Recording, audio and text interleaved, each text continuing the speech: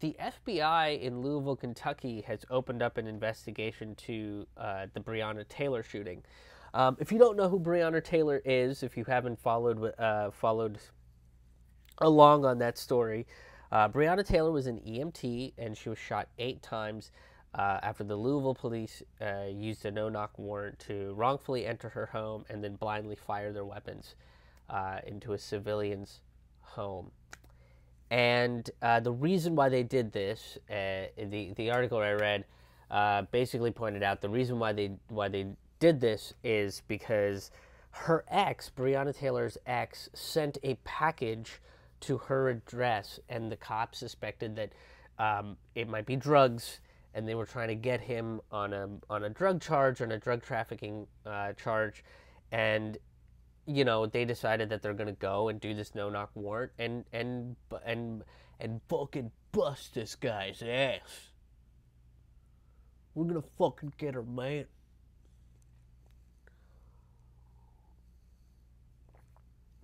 Maybe call ahead. You think that could do it? Like, maybe if you think that it's an ex-boyfriend sending a package to an EMT's home, that you could have called ahead and been like, hey, are you aware that you're receiving packages from your ex? And those might be drugs, and we might need to come search it. Just a heads up, you're going to get this search warrant. We'll try to come in, at a time that is convenient for you as a member of the working class, as a member of the front line, as an EMT. You're telling me that the Louisville cops couldn't figure out that this lady was a fucking EMT? What, at that point, it's just like, why do cops have such an extraordinarily huge budget if they can't figure out basic shit like this? Her current boyfriend called 911, and he fired one shot because he thought it was a break-in, because they were breaking in the middle of the fucking night with a no-knock warrant. If somebody busts through your house, what the fuck are you gonna do? You're gonna be in fight or flight mode. He was a legal gun owner, by the way. The gun that he used was his gun. He had every right to have it, and he was a legal gun owner. And my question is, where are the Second Amendment people on this? Where are those big 2A people? Where are the people that went down to the Michigan courthouse with their fucking rifles and submachine guns and, rocket launchers and shit strapped to them? Where are those people at? That a legal gun owner was shot in his own home by the police. He shot a warning shot. I would assume it was a warning shot because he thought somebody was breaking into his girlfriend's apartment, which they technically were. Where's the NRA? They always stay silent in these cases. There's never anything that they say. They're always quiet in these cases. NRA doesn't come out to make a statement about how this gun owner was shot in his own home by the police. He was a legal gun owner, and this weapon is supposed to be used to keep him safe. The law enforcement is supposed to be here to keep us safe and protect and serve us, and here they are. Where are the NRA on that? They're very quiet because it's a black man. They're very quiet about it. Just like they were with Philando Castile. Just like the Republicans in the 60s wanted to take gun rights away from people because black people started exercising their right to bear arms. The Black Panthers did that. They did a demonstration. And the Republicans freaked out. Ronald Reagan freaked out. And they wanted to revoke the gun rights. I did a video about this not that long ago. The history of that is right there. Republicans against guns. It's a real thing that happened in the mid to late 60s. I can't remember the exact year. I think 66, 67, something like that. Yeah, it's a crazy story. But Bobby Seale took a bunch of Panthers down, armed, to push back against this open carry legislation that was basically only put into effect because they didn't want black people to have guns. They didn't want black people to be able to have guns out. Where's the NRA backing this dude up? Where's the NRA coming out and making it? Where are the 2A people coming out and saying this guy was, these no-knock warrants aren't safe? This guy thought his house was being broken into. This is castle law. Where are these fucking people? They all stay silent. Because the color of this man's skin does not match the description that they have of somebody breaking in is the man that was shot.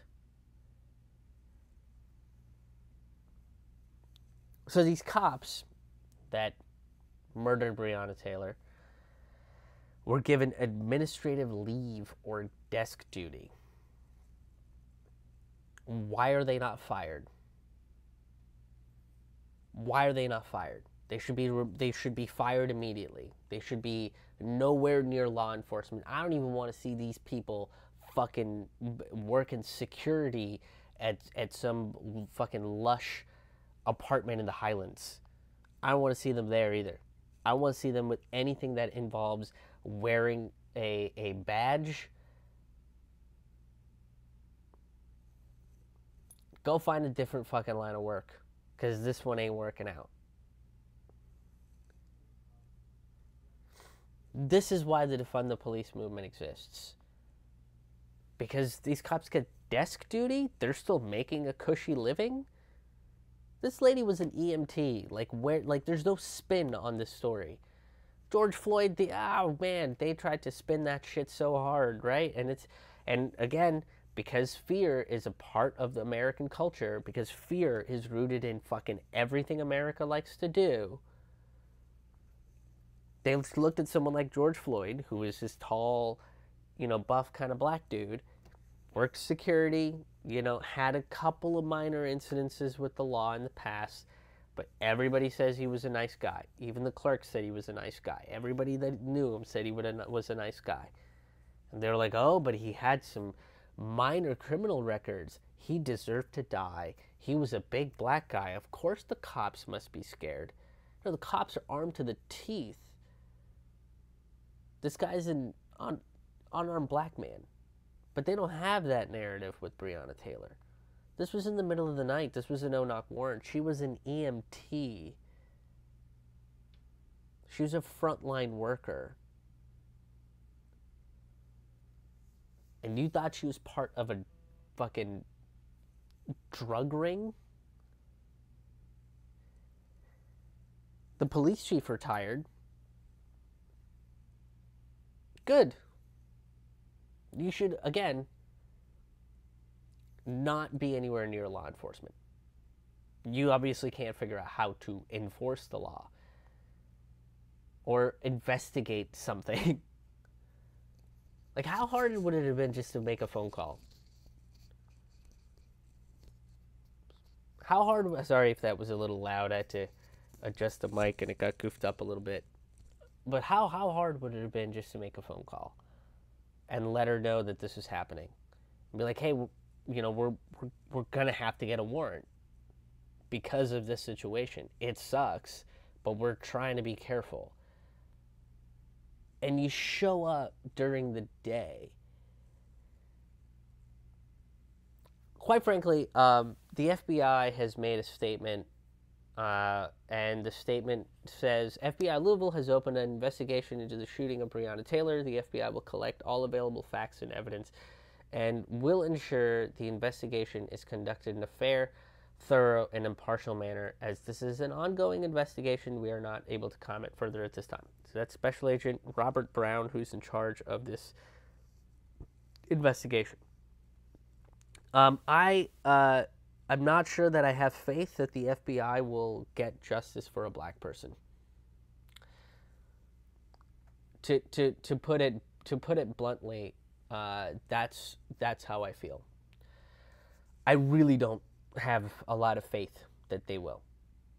Um, I'm sure there's some of you that are kind of going to get upset at my cynicism, but the FBI particularly has a pretty torrid history with the civil rights movement, with anything revolving around civil rights, and especially anything revolving around civil rights for black people. You don't have to go that far into American history to see that. You know, Martin Luther King Jr. was targeted by the FBI as part of COINTELPRO, and they were threatening his life, they were threatening his marriage, they were, and then they did take his life. So to me, I look at this and I'm like, that's nice that they're doing this, but again, I don't know really what's going to come of this. The COINTELPRO was also used against the Black Panthers. When was it used against the Black Panthers? When they started their community efforts, when they started their survival programs, and that survival program started doing well. And in the midst of them fucking with the Black Panthers, their survival program still thrived because it was a community-based effort and everybody wanted that shit to work, and they weren't going to let some bullshit, racist, paranoid old white man get in the fucking way. I think what we really need here is some kind of citizen oversight. We need civilian oversight over police departments like this. At the end of the day, the FBI are just, to me, the way I look at it is the FBI are just like federal cops. And they're going to look at it and say, well, no knock warrants. You know, I feel like they did what they needed to. Oh, this guy had a gun. You know, why did he have this gun out? They're not going to look at it, you know, through the lens of you could have done you procedurally, you could have done something different. They're not going to look at it in the lens of that this was the, middle of the night. They thought somebody was breaking into their apartment. You're not going to look at it in that context. You're not going to look at it in the context of the fact that policing itself is birthed out of racism, out of slave patrols, you know, that were run by but rich people trying to get their property back, because that's what slaves were looked at. They weren't looked at as people, they were looked at as property. So all of this is like the police have come out of basically protecting rich people's stuff. They're not going to look at it in the context of any of this stuff. My guess is they will run this quote-unquote impartial investigation and come out and say, well, you know, it's a tragedy that she died. It's a tragedy that this happened. But the cops needed to do what they needed to do to catch this drug dealer, to stop ruining the community. And, you know, she's kind of an unfortunate fatality in this situation, and then call it a day. This is why we need civilian oversight. We need a committee that will look at things like this, look at the evidence, and say, what can you guys do differently? And the people that were involved are no longer going to be involved in law enforcement. And now the police department has to take funds out of its budget to take care of this loss. Because funerals aren't fucking cheap. Because this is America, and everything's a commodity, and everything's a product, and everybody needs to make money even off of death. I don't know if I have faith that the FBI will be as fair and impartial as they claim to be. Regardless, the fact that, you know, this stuff is in the zeitgeist now. Like, we are talking about it. The FBI has to do something, even if it's a theatrical show of faith of some kind. They can't get away with just turning a blind eye, especially to the fact that there are, you know, a lot of these cops are just racist straight up. So It's an incremental baby step, but it's super not enough. This would have been fine in 1973. In 1973, if the FBI was like, okay, this is cool, but they didn't. And now they're doing it, what, 40, 50 years later. I think we got to catch up with the times. Defund the police. Defund these guys. Put money into more community-based efforts. Watch what happens when, instead of running a country on fear and paranoia and having people give up their rights under the guise of safety, you uphold people's rights. You take care of their basic needs, and you ensure that you have a criminal justice system that if people get in trouble, they are given the legitimate opportunities to be reformed, legitimate opportunities to give back to the community that they have wronged, and know that their life isn't over because they made one mistake. See what happens in a community like that. See what happens when you implement a system like that. I bet you we won't need facial recognition technology that we're teaching to be racist anyway. What is up, everybody? Thank you so much for watching this video. I hope you guys enjoyed it. If you did, please hit that like button. Please share it around with a friend or an enemy or whoever you think would enjoy a video like this. Just share it out. YouTube and Facebook usually suppress content like this. They don't usually show content like this to a lot of people, so I very much depend on you guys, the viewers and the fans of the show, to get the word out. And make sure that you're subscribed. Hit that subscribe button, hit the bell icon to make sure you're getting notifications about this video. I have a bunch of different ways that you can financially support this show. One is by just making a one-time donation. You can just make a one-time donation, say, hey, that was a fucking great video, and I want to support it financially. Here's X amount of whatevers. Another way is by becoming a sustaining member. Sustaining membership gets you free tickets to shows, unreleased stand-up comedy content and storytelling content, and early access to a full holistic episodes of Fork Full of Noodles that you get weeks in advance. Weeks in advance, you guys. And another way to help is by coming to a live show. I've got a bunch of live stand-up comedy performances coming up. I'm going to be doing the Fringe Festival in Providence, Rhode Island, the Fringe PVD. All of these are virtual festivals, by the way. July 30th and 31st at 6 p.m. If you want to be part of the virtual live audience, let me know. Send me a message. Leave a comment. Email me. And I'll send you the donation link, and I'll make sure that you're on the list to be a part of the live virtual audience. It's July 30th and 31st at 6 p.m. And then we're on to doing more of the Citizen Revolution live virtual stand-up comedy shows.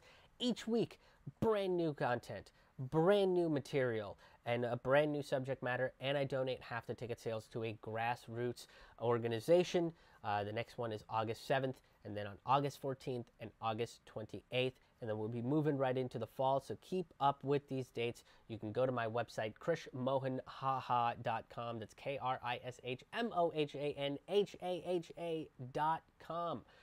Thank you guys so much for watching. Thank you guys so much for continuing to come back to support this channel. Until the next one, we'll see you on the road.